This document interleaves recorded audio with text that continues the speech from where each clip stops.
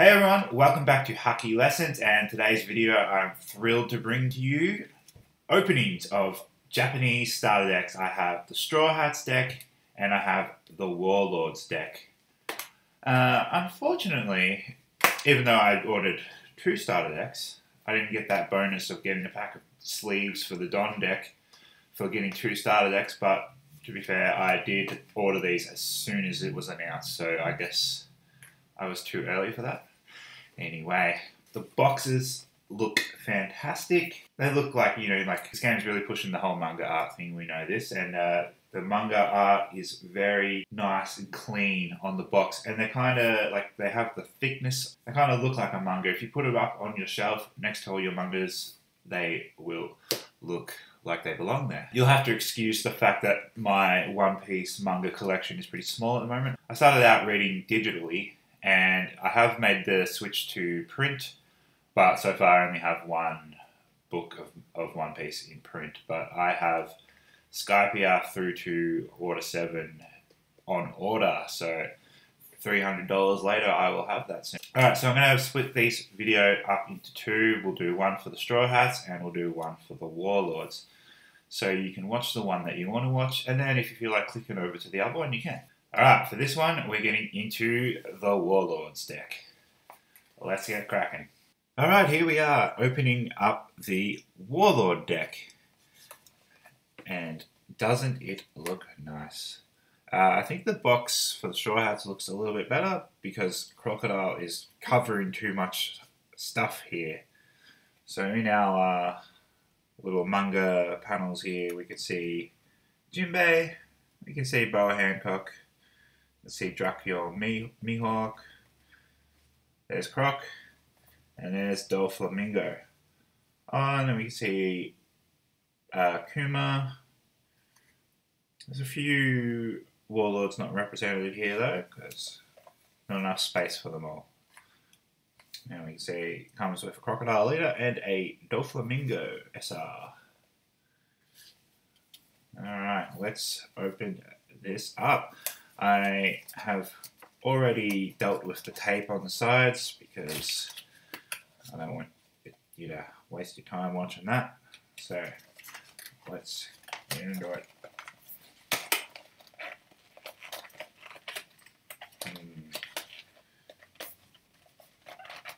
Come on out. Everything's out of that. Now we have the playmat.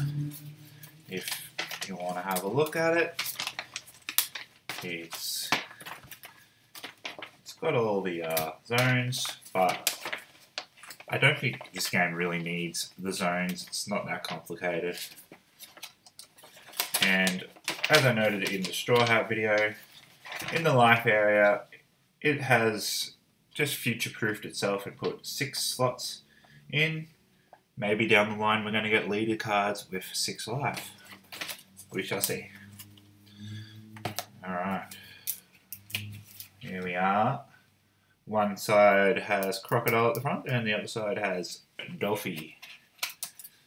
So we will open the Croc side first.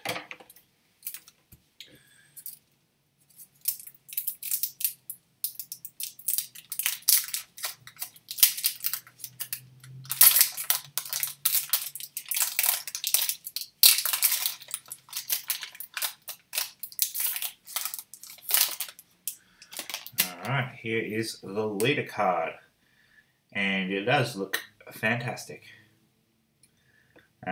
Just like the box, I feel like it's a little bit like the Crocodile's taking up too much space, so you get less bang for your buck as far as foiling on the card goes, with all the map lines and so on. Now, I posed a question in the Straw Hat box opening. He was a red leader.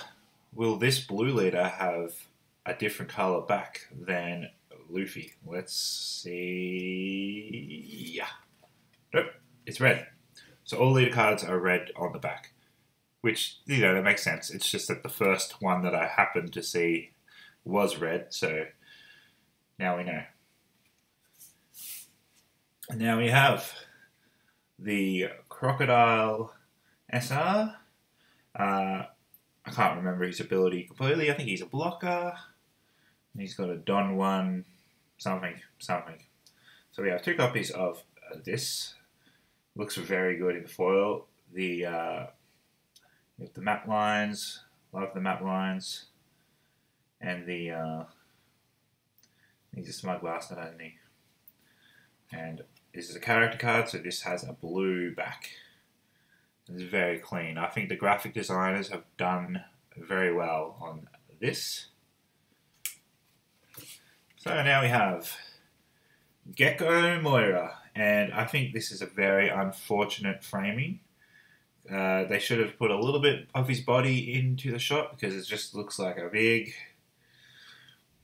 you know. So we have 2 copies of Moira, which is weird because he counts as a common, but you have to buy a second starter deck to finish a playset of this lad. And now we have Dracula Mihawk, probably the coolest of the Warlords. Looks good.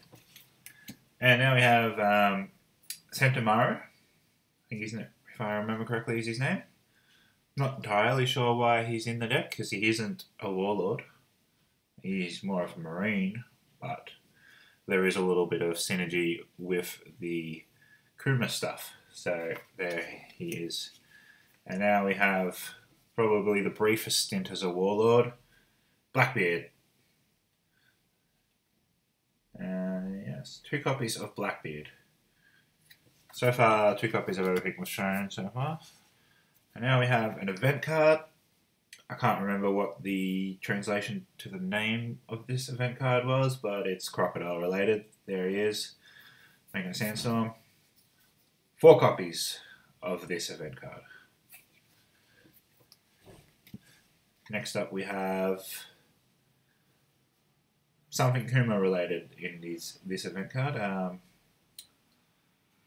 can't remember what this card does.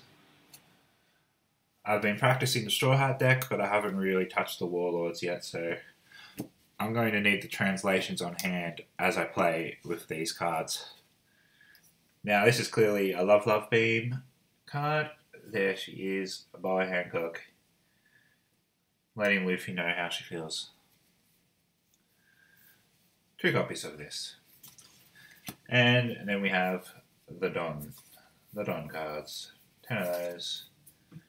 White and green back. And now we're on to the second half of the deck. Let's open this up.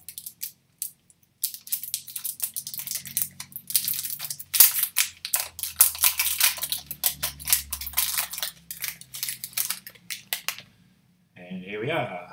Doflamingo, 2 copies. What a schmug prick this guy is.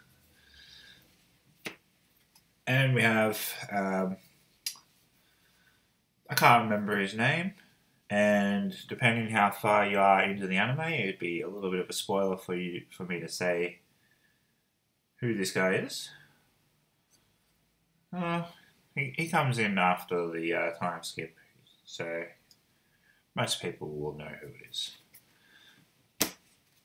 And we've got Boss Jinbei. Despite being a Warlord, we never actually see him as a Warlord in the anime, but he still gets represented in this deck. Which is fair enough. He's earned his spot. As well as Trafalgar Law.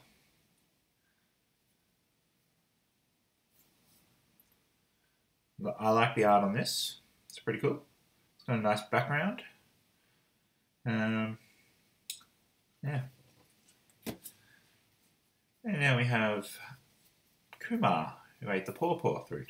This card looks better than this layout. Like, this is an anime screenshot, and we have this spot here where the text gives them a cheat for making the card full art.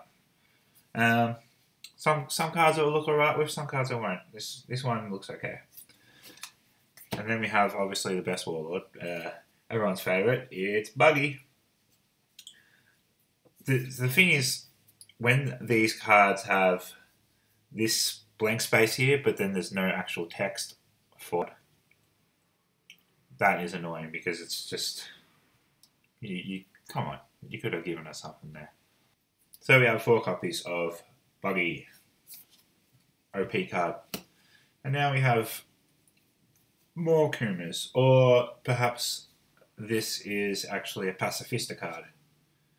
Might be a Pacifista card. I can't remember.